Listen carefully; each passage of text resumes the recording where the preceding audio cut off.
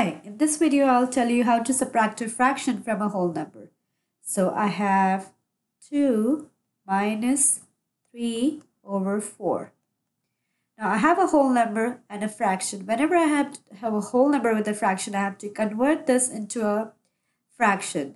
So whenever you have a whole number and you have to convert that into fraction, you set the denominator equal to 1. So I'll set the denominator equal to 1.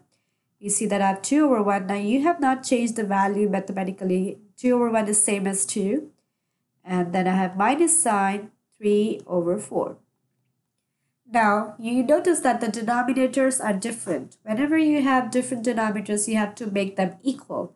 So what can you do to this fraction to make the denominator equal to 4?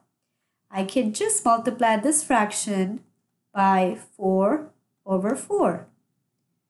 Now, I have to multiply the numerators and then I can multiply the denominators.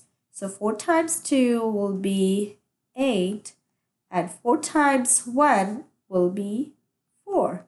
And then I have minus 3 over 4. And this will be equal to, you subtract the numerators, 8 minus 3 will be 5.